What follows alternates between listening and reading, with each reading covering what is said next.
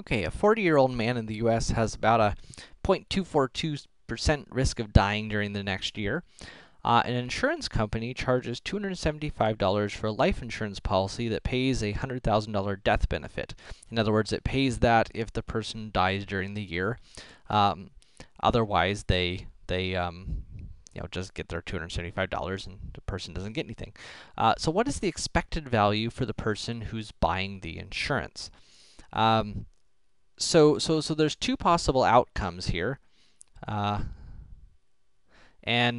So outcome number one, of course, is dying, and outcome number two is not dying.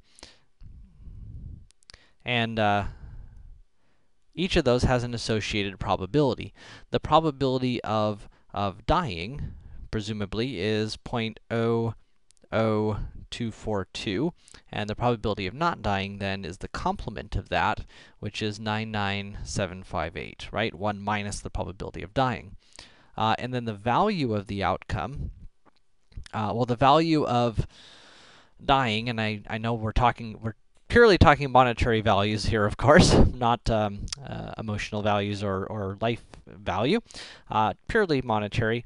Then for the person buying the insurance and their family, the value of to them is the $100,000 they get minus the $275 they had to pay for the policy.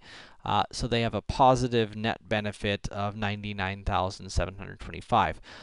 If they don't die, then the financial value of the insurance is a negative $275.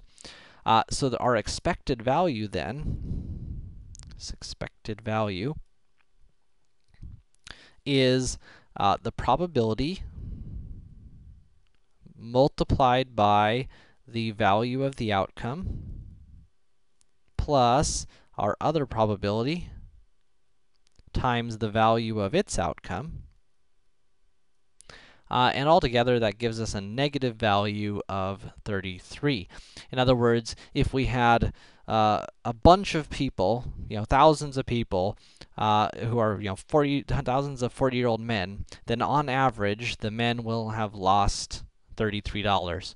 Now, it's not surprising that this value is negative. That's the only way the insurance company can afford to offer policies.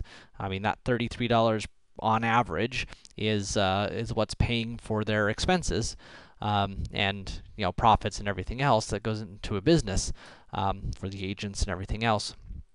And really, the reason that they can afford to pay out that occasional $100,000 benefit is because of all the people who don't die who balance it out. So even though this has a negative expected value to the purchaser, there's certainly security, knowing that your family's cared for benefits to having insurance, which might make that expense worthwhile.